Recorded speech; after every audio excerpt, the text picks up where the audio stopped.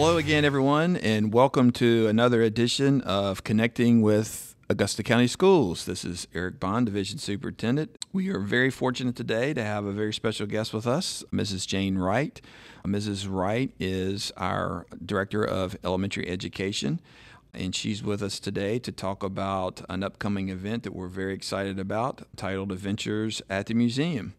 So, Mrs. Wright, welcome to Connecting with Augusta County Schools. Thank you. It is great to be here. So, Mrs. Wright, for our listeners who may not be familiar with Adventures at the Museum, could you give us an overview of the purpose of the evening? I'd love to.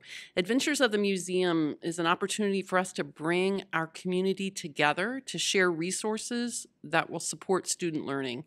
It also showcases valuable community resources, and it increases access to books for all of our elementary children. So what activities can our families expect to participate at this event?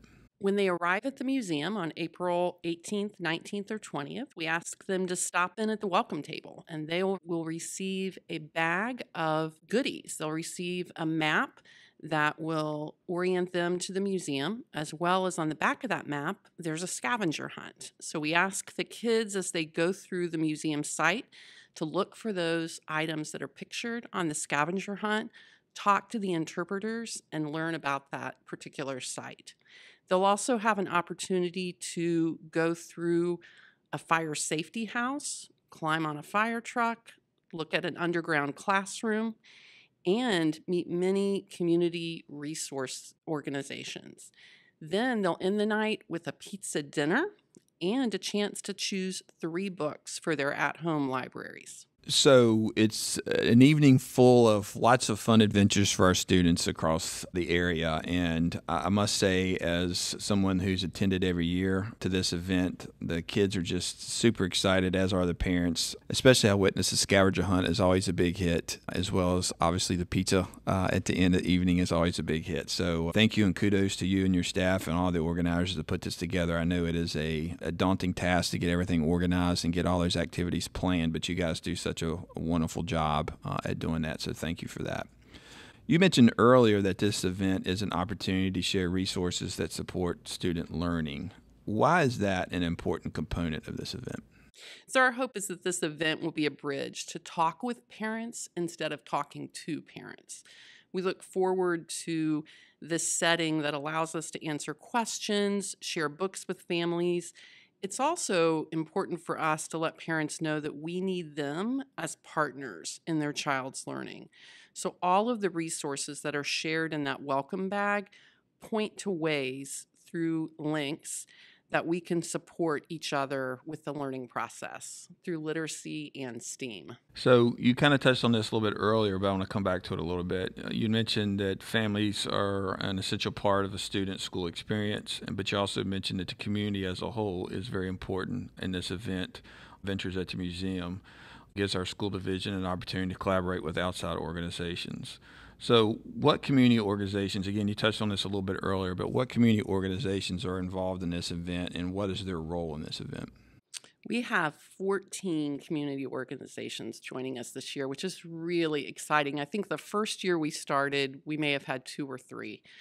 But this year, the fire department joins us again, and they're bringing that fire safety house, which is such an incredible resource for families to walk through and learn about what they can do in their own house to prevent fires. We also have the sheriff's department that will be joining us again, and they'll bring their canine unit. It's an opportunity for kids to see police officers in a way that is not threatening, but in a way that they truly are just members of our community. We also have Office on Youth, Parks and Rec, Infant Toddler Care, United Way, LifeWorks, and Love Inc. that wants to share about job opportunities for parents.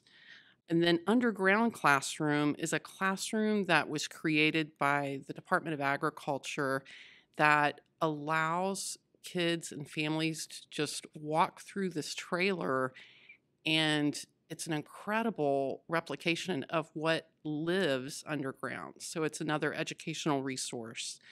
And then Augusta Health is going to join us this year, which we're excited about, as well as the Boys and Girls Club.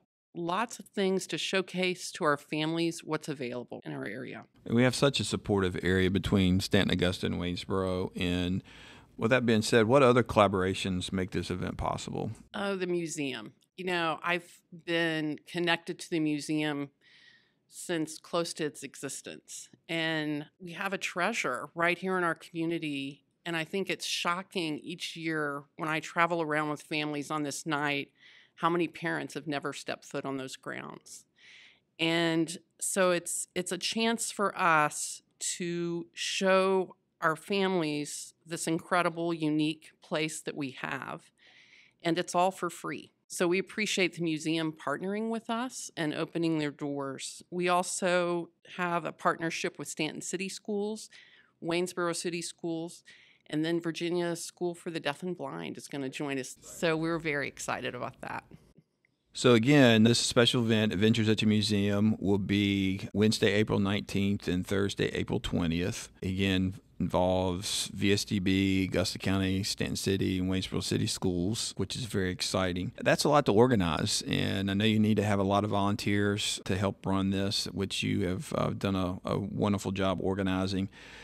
Give our listeners a sense, over those 2 nights, how many students or how many families between those basically 4 entities, between the school divisions and VSTB, will come through the Adventures at the Museum? Last year, we had our largest numbers, and we had about 3,000 people. That was exciting. It's always so much fun to ride around on the golf carts with the families and just see their excitement and hear their stories and just see what it means to see all of this. Well, again, the partnership with the museum, they've been a wonderful partner for us, and I know they get excited about just getting people into the gate of the museum to see, again, what a jewel we do have here in the Shenandoah Valley. It is a fantastic event, and we certainly encourage all of our families to participate in that.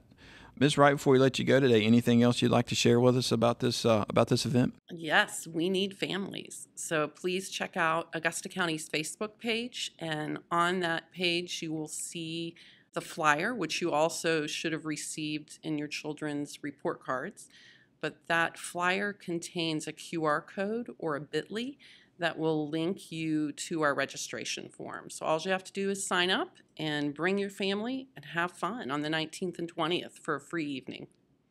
Well, thank you again, Mrs. Wright. Thank you for all you do, not only for Augusta County Public Schools, but thank you for your leadership with the Adventures of the Museum, not only benefiting our students in Augusta County schools, but benefiting students all through the valley here. We greatly appreciate your efforts in that. So it means a lot to us, and we appreciate, again, your leadership on that. So thank you again for tuning in to another edition of Connecting with Augusta County Schools.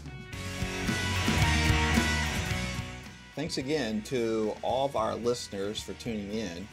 Make sure you subscribe to our YouTube channel to get updates on our latest episodes. Our episodes can always be found on Augusta County Schools' Facebook page and website.